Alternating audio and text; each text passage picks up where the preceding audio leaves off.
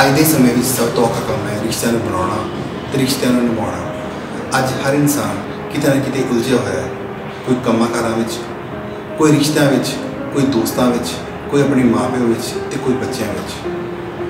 I am Sanjeev Sharma, you are watching my motivational talks. ਸਾਡਾ ਅੱਜ ਦਾ ਵਿਸ਼ਾ ਹੈ ਇਮੋਸ਼ਨਸ। ਅਸੀਂ ਜ਼ਿੰਦਗੀ ਨੂੰ ਕਿਉਂ ਜਿਉਂਦੇ ਹਾਂ ਤੇ ਕਿਉਂ ਨਿਭਾਉਂਦੇ ਹਾਂ, उसका सिर्फ एको कारण होता है, तो कारण है रिश्ते। रिश्ते जिंदगी में अचानक ही बन जाते हैं।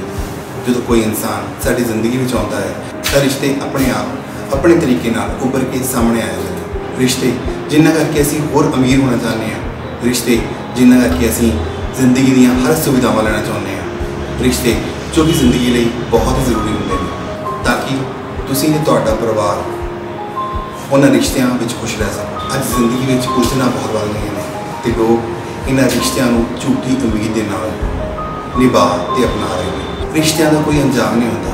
जो थोड़ा अक्सर कोई पूछता है कि तुहाडा कामकाज किवें है या तुसीं किवें हो, तो अक्सर अगला यही जवाब दिता है कि बस टाइम पास हो रहा है।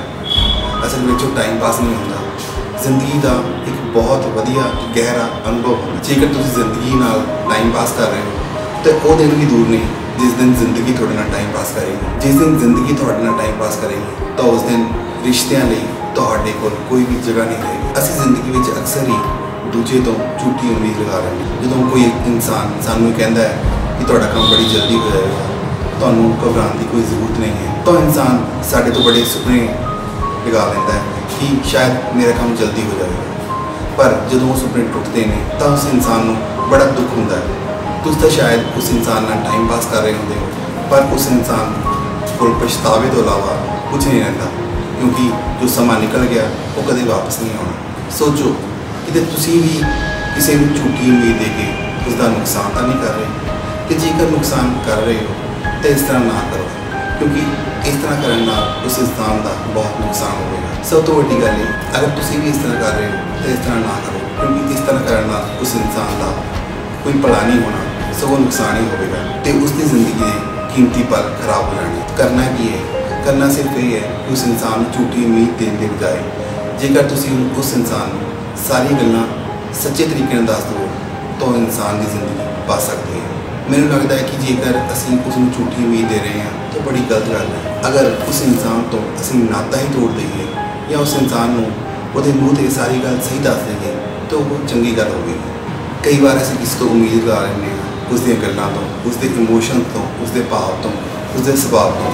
बेशक वो इंसान तुहानूं कुछ नहीं कहता, पर उसदियां गल्लां या उसका रंग रूप या उसका सुभाव तुहानूं बहुत कुछ कह जाता है।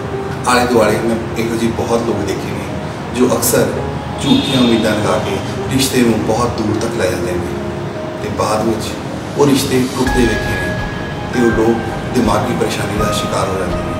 अपनी जिंदगी में बिल्कुल सिंपल रखो, अपने आले दुआले के लोगों ने सिंपल रखो, किसी तो झूठी उम्मीद ना लगाओ। जेकर तुसीं अपने जज्बातों को लोगों तक जाहिर करोगे तो तुहाडीआं कमजोरियां उन्होंने सामने आउणगीआं तो शायद तुसीं भी दिमागी परेशानी का शिकार हो सकते हो। जेकर कोई इंसान तुहाडी बहुत इज्जत करता है तो कृपा करके उसनूं अपनी किसी जरूरत लई इस्तेमाल ना करो, सगों इज्जत के बदले उसनूं होर इज्जत दो। सादगी नाल जिंदगी जिओ तो लोगों के जज्बातों ना खेडो, क्योंकि इस तरह करने नाल शायद किसी जिंदगी बहुत खराब हो सकती है। हर बार की तरह जिंदगी बहुत ही खूबसूरत है, बहुत ही प्यारी है, ऑलवेज भी है।